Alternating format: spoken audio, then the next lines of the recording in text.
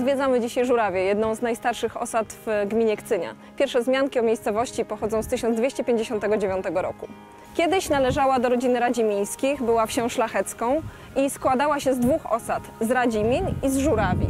Tutaj miały miejsce ważne historyczne wydarzenia. Tutaj w 1656 roku, 1 czerwca, wojska królewskie rozłożone na terenie pomiędzy Palmierowem a Żurawią zostały zaskoczone przez wojska szwedzkie w trakcie potopu szwedzkiego. Niestety zostały rozgromione, a całą historię opisał na kartach potopu Henryk Sienkiewicz. Choć wieś zmieniła się od tamtego czasu, pełno w niej śladów dawnej przeszłości. Pokażemy Wam niektóre z nich. Dear Mr. Bernd von Bülow, we are meeting in Żurawia, the place where you grew in. Can you tell us about your childhood, how it was? It was wonderful. I had the best childhood I could have.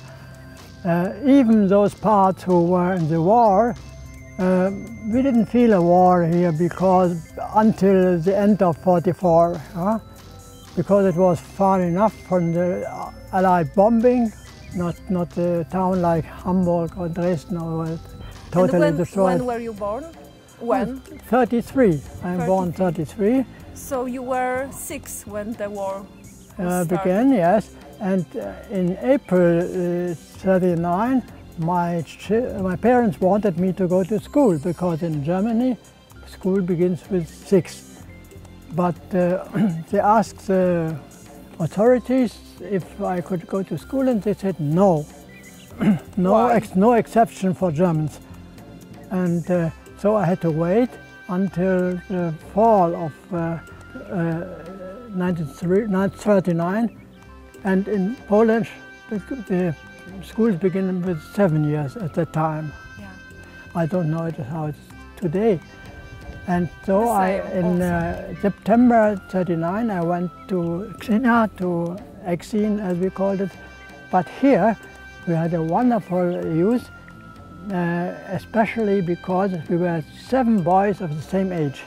There's 3 boys of the gardener, Grzegorowski, Selo, Kazik and Marian, and 3 boys of our inspector, Kowalski. It was Jenu and Gero, and my brother and me, Bernd and Harald. We were 7 boys, and playing here around was wonderful. Climbing the trees and building little farms on the ground and everything. And they were always Polish, but we only spoke German. And this area, the farm of my father, German was official language. And my father spoke to everybody only German. Of course, although my father was able to speak an excellent German, Polish, he had a Polish matura from Poznan. And as Mr. Professor Jurczyk visited him in the year of his death, when he was 98, he was astonished about the excellent Polish my father spoke. My father was always angry that the normal people here, they spoke a terrible Polish, what we call in Germany a Türkendeutsch. Türkendeutsch. Yeah. Only what the German immigrants speak. It's like broken English or something like that. The Polish people, my father was always astonished how bad it was. In the time we were here, when I was a boy, we played not only in the garden, but also on the courtyard with the animals. Yeah. Right? Yeah. And but we also had to work. It's not only that we were just playing. I used to drive a Hungerharke. But it was your duty to... What your duty? Yeah. And half a day I had to work for it. Yeah. And at that time, parents tried always to include the children into the work. Let's say do something with the cows or with the pigs or so. and also with hunting. We very early learned to use rifle, and there was always a plate to try practice, hunting. Practice, and they were just very strong. If somebody would have used it to a person, even if they were not shot, they would immediately lose their courage. They were very strict in that. Yeah. But was it an idyllic time for you? Yeah, Can you call it an idyllic time? Idyllic time, time. And you see, despite the war, despite the problems with Nazis and... No, we had no problems. And you see, Mr. Żurawia asked me why I come back.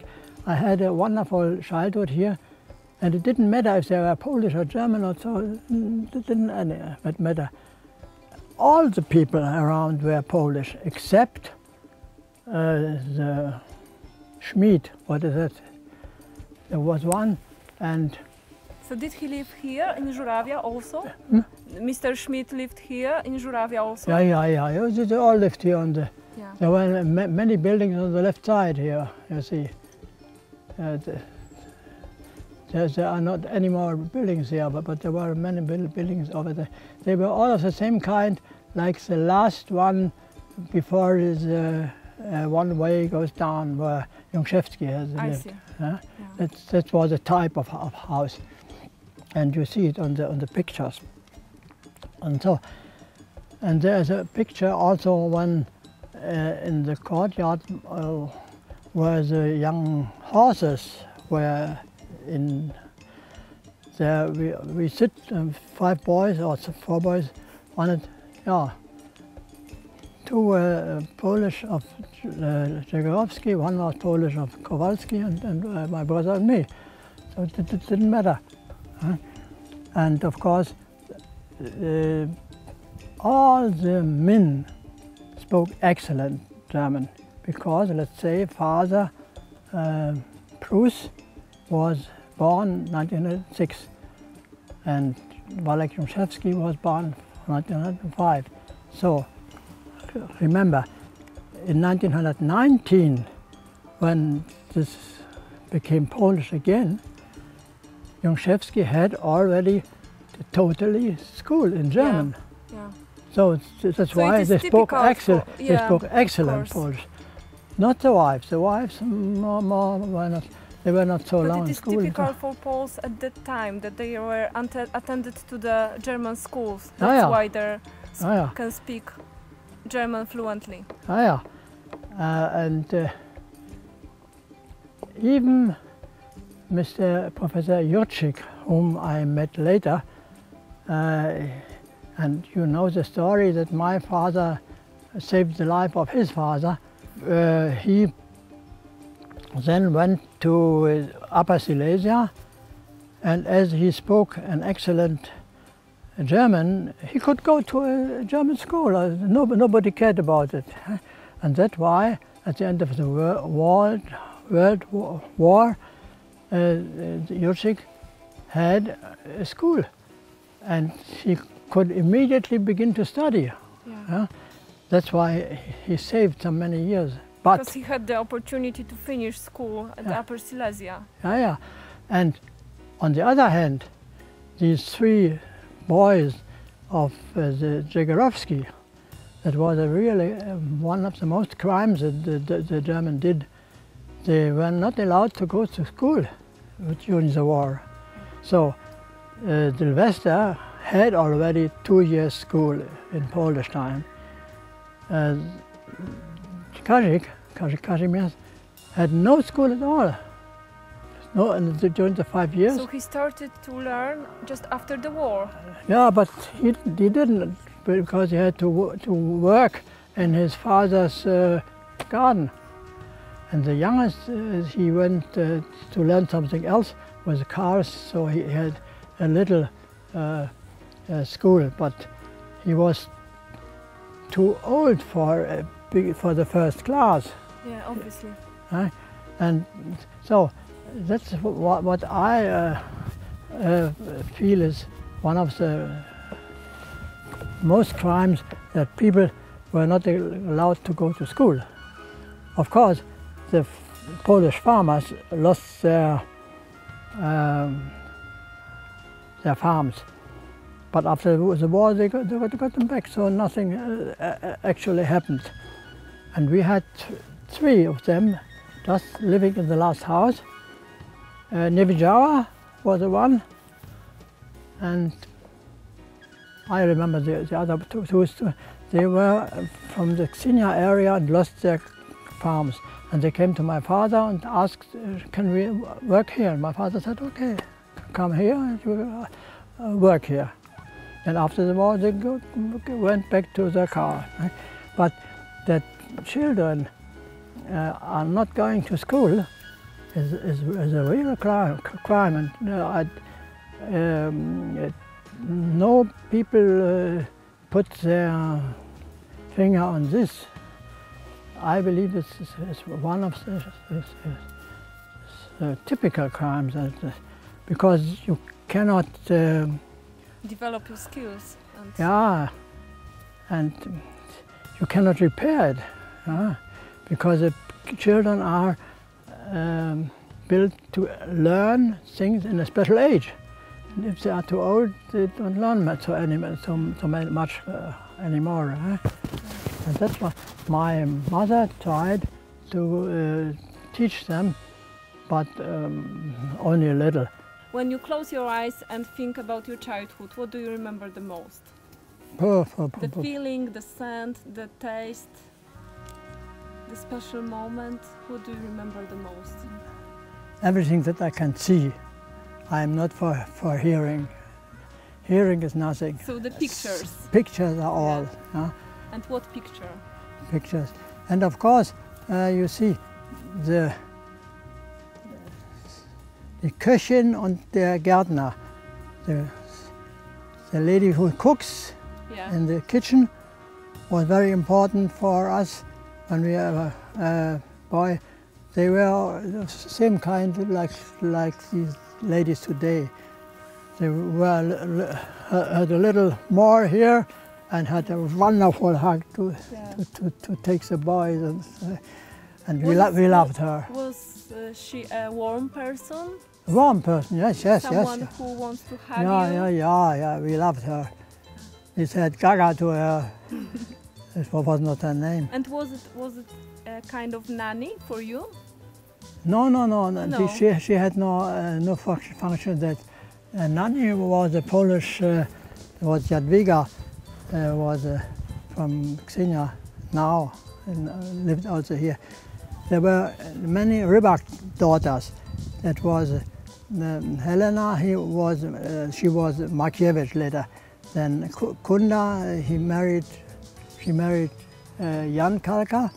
Then was Wadja. She married Franciszek Kalka, the father of Marilla. Then was Hedwig Jadwiga. She was in charge of us. And there was, I believe, some more. Yeah. The Rybak family was here. Rybak was for the young horses, and he was a very, very fine man. And he took part in the First World War as a German soldier, because the First World War they all had German nationality, of course. Of course. And he was on the France side. And he fought as a German soldier during the First he World War. He had an Iron Cross. Iron Cross. Yeah. And he had here a wound. There was a shot through the hand, but did not hurt so much, so he could use everything. But how do you remember Kcynia when you were attending the school? How was it? How was the town? The town was the same as it now, except the marketplace. The marketplace was full of cars, horse cars. There was no garden arrangements, no trees and so. Just stones, and full of cars. All the farmers and also the from the big owners, they went to the marketplace and stood there, and some ladies or somebody else made their shopping until they had enough. So the same like now? Oh yeah, but everything was cars. And when I came back 72, it was the same, except that the cars had rubber wheels instead of iron wheels. I see. So this is the one change, yeah. But very few years later, the marketplace had many times changed.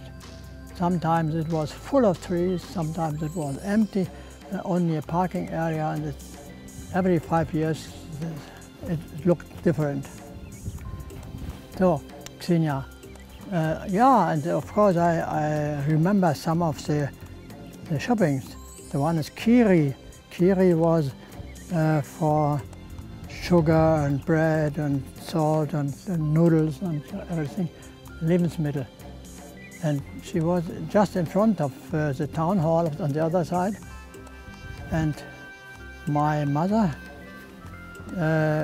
phoned what she wanted to have, or gave Jan Kalka a list, what he was. List of shopping. Yeah. And then he went there and said, and he had not to pay. He had a booklet, right? At the end of the month was paid. Yeah. And then just beside the Catholic monastery church, there was a Sattler. Sattler is the man. He makes leather for horses. These ones, yeah. And the saddles, and everything what is from leather. And he was a very important person, and he was in the church. He was in the leading group. But could you add anything to our story about your childhood? Yeah, add. Yeah, I added already many. Do you remember any song or a poem? Yeah, a song, of course. There's Jadwiga, who was in charge of us. She was always singing, and she was singing German melodies. German melodies? Ja, ja, Golf von Biskaya in Nederland Song. Und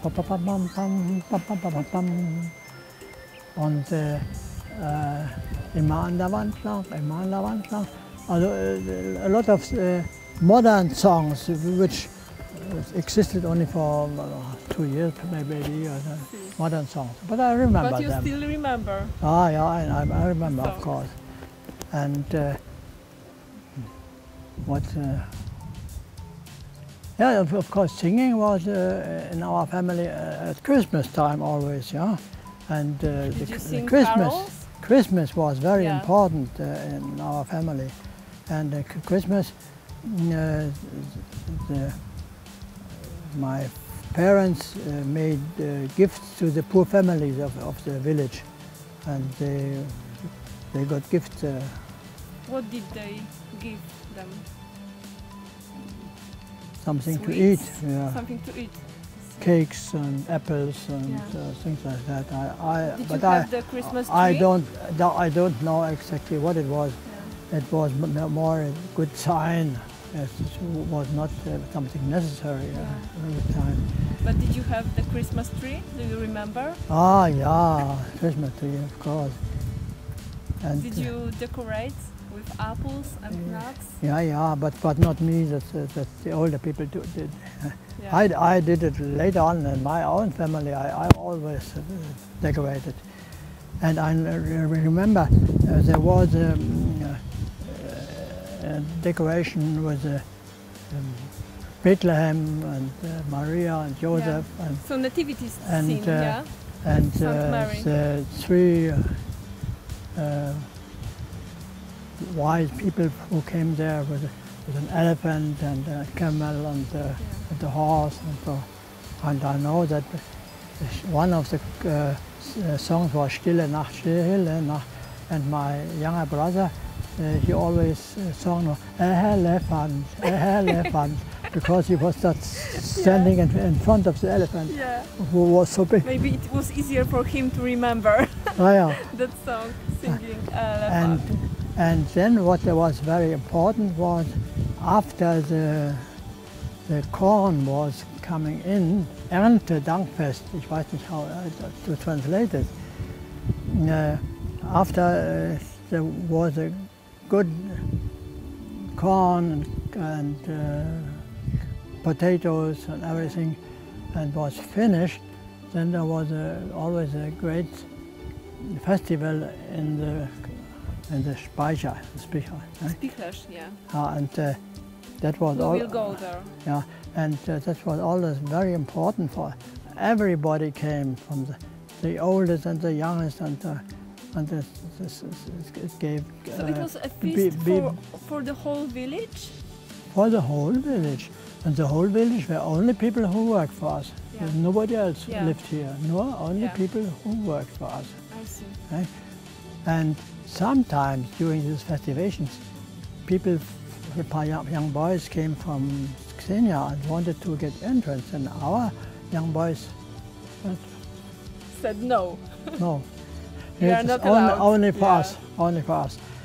And of course they got not only beer, but also some vodka. Yeah. As my father wrote in an article, they were only drunken to the moment as it was allowed. Not too much. Not too much, I see. And there was music, of course. And some dancing? At the beginning, they had Erntekrone. They had from the corn, barley and rye, and they made such crowns, big ones. Yeah. And they had them on the table, and then they went in to the hall, and the two folk, as we named it, the head of the people was Adamovsky, Doberstein, Kowalski, and they were all in a black dress, and they made a speech to my father in German, and my father answered in German and in Polish, and then they had a little singing there and gave good wishes to the family, and to my mother they wished every year a young baby. Every year? Yeah. But the doctor said, no, the babies are so heavy. I was 9.5 kilo and my next brother was 10 kilo. The doctor said, so stop, not anymore for That's 5 enough. years. Yeah. For 5 years, and then my sister came 5 years later. If you ask what my first memory is, I was 4 years. It was 1937. I remember Polish aeroplanes about here. At that time, Polish state was very eager to get war. Yeah. It's not so, they were not against war, they were pro-war. And in this Kcynia, they collected the people and said, in 1 week we will be in Berlin, in 1 week we'll be in Berlin. Really? Yeah, they did. I haven't heard about it. Yeah, I did. My father and others have documented this. And so they had, the officers were always living in our house, and the others lived in the old school which is there and other places. And the aeroplanes on the sky. Here we see Laurentius Wawczyn. Yeah. Right? And when I came back in 1972, all people said, you are welcome in this town, in this village, because your father had saved this Wawczyn. Can you tell us the story of hiding? Of hiding, yes. So, during the war, The Germans wanted to make this area, Warteland, to an area without churches, without Catholic Church and without German Protestant church. But both were. Both of them. Both Not of them. only the Catholic churches, but also evangelical churches. They didn't allow any more that in the evangelical church was collected money, and so they had a lot of trouble. But of course, for the Catholic it was more difficult. And they put away all these Heiligenfiguren, saints, all the saints from every village. And this was maybe the last one in any village. It was standing there where I told you, where the way goes down. And his duty was to look for the town that it doesn't give fire. That was his duty. So this saint was protecting the city from fire. Yeah, the village, yeah. That was said. And my father got the information that this last one should be taken away also. And they were all cut down with hammers and for pavements. Yeah. And then in the evening of the working day, he asked the foreman to come to his bureau, and he told, yes, a little, no, not directly, but indirectly, you all know that the saints are taken away now, and we have the last here, and maybe it takes not long time, then they come here and take it always. And so my father talked about it, not directly, but 7 times around until they understood. Yeah. And during the night... Between words. Something between words. And during the night they went and took it away. And next morning there was no option anymore. Right? And it was in the Speichert. And my father didn't know exactly at what place, and he didn't want to know it. Otherwise the party could have forced him to sell. To tell the truth. So he was happy that he didn't know the exact place. Yeah. And after the war, every people here were sure that my father knew exactly where it was. And it opened all the houses. We came here several times, and even my parents came here 76 and 77, and they could go to every farm, all open the houses. Because of that story, because of the story not only, but my father was a good person anyway, my mother also. But and it opens the doors to every house in Żurawia. And it was, this time it was good that it was not a state farm here, but 56 small farms, all 8 to 10 hectares, almost impossible to live with. Grocholin was a state.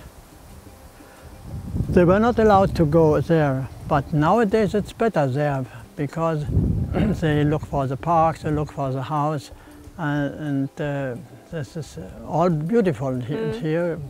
It's not so. But at that time it was wonderful. My father came here, and he was one of the pictures is there. My father was Kalkas in the old Koralevska. And it was, for my parents, it was wonderful. My father said, oh, there is a big difference between the feeling of possession and the feeling of home.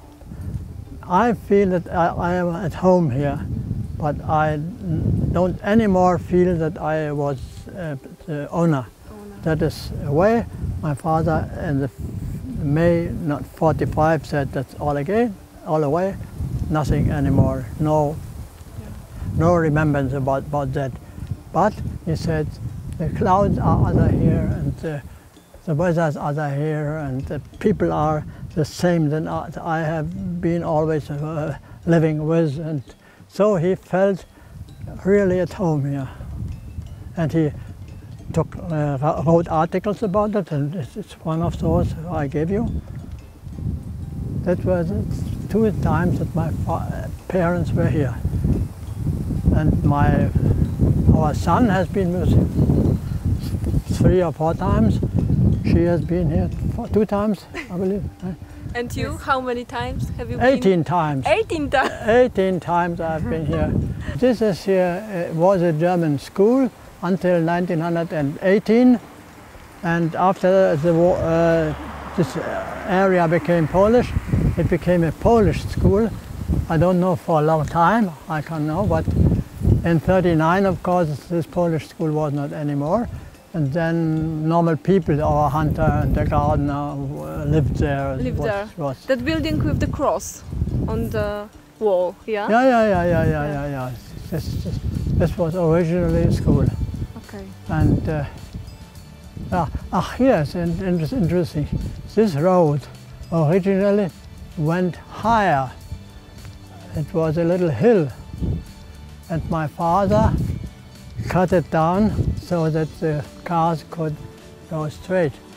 And by the way, they discovered a lot of old houses and pots, and some people from the museum came here, and so what they found took the pots to the museum in Berlin, and they said that what they that was already in the stone time have lived people here. So very old place. And another thing is, it was not so old. Down in the valley, there was a big lake until 1740 approximately. Yeah. And even at our time, if you were digging there in the meadows, you always found mussels.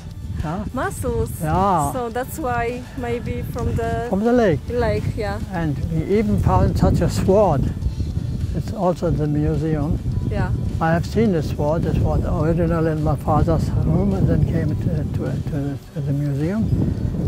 This was a very long lake, and in our time it was only a very small Kcynia. Yeah.